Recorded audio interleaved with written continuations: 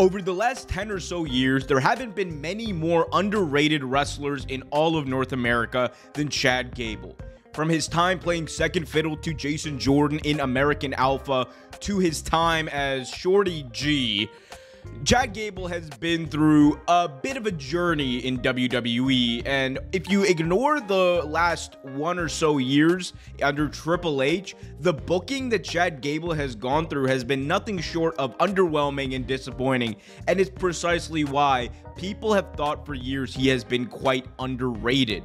Mind you, this is someone who is a former Olympian. This is someone who many believe to be the closest thing to a Kurt Angle type character that we have seen in WWE ever since Angle left the company back in 2006. And when you look at the intensity with which he wrestles with, the charisma that he has on the mic, and his ability to make pro wrestling and the matches that he's in feel real, you could make an argument that Chad Gable is arguably one of the best pure wrestlers in the game today. And with news coming out of Fightful that his contract is coming up just as soon as next week, it's possible that he could take his craft elsewhere and showcase his skills potentially in either New Japan or All Elite Wrestling. You would think that those would be the two biggest suitors for Chad Gable and the two places where his style would really clash well. Remember, Gable is someone who exemplifies intensity in the ring right now, arguably more than anyone else today.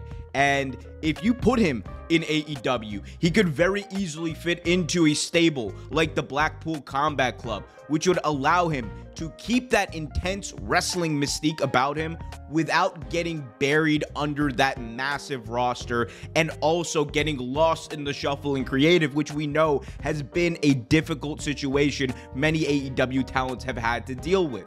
So you could have him immediately come in, be a part of an established group, help build the mythos of that group, and also catapult him as a more serious wrestling character. And that is no shot at the way he has been booked in the past 2 years. We have seen Chad Gable evolve from Shorty G to Chad freaking Gable, someone who was able to get disciples under his wing and train people to be good in the storyline. Like, if you look at where Otis was before he joined up with Chad Gable and where he is now, it is night and day.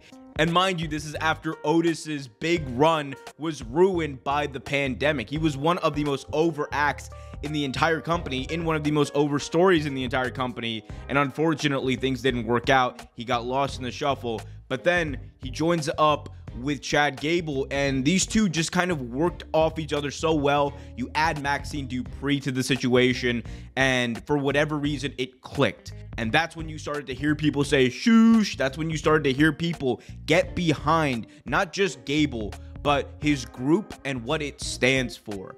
And if you are able to use this newfound widespread popularity that Gable has, it can make a pretty big splash for your AEW in free agency. And that's why I think that if he does hit free agency, as is reported to be the case next week, look for Chad Gable and AEW to come to a deal pretty quickly. I think things could come together rather quickly, and that we could see Gable actually debut in the company as soon as Forbidden Door. And you want to talk about opening up the Forbidden Door, we also got to talk about New Japan Pro Wrestling. As New Japan Pro Wrestling, one of the things that they have always exemplified is that in-ring intensity.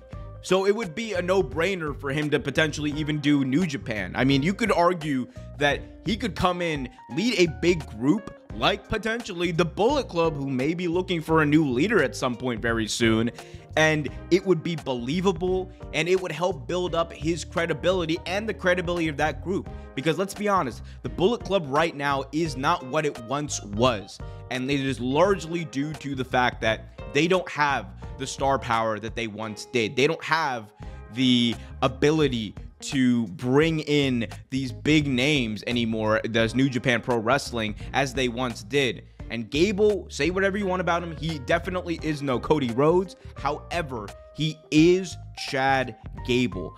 And this version of Chad Gable going into New Japan would make a big splash and I think could potentially be the world champion if things go right there. So the possibilities are endless when you talk about Gable outside of WWE.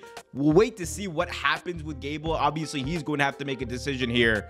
But one thing's for sure, over the last few years, Gable has proven himself to be that damn good in the ring and proven all the doubters wrong with a big fat shoosh.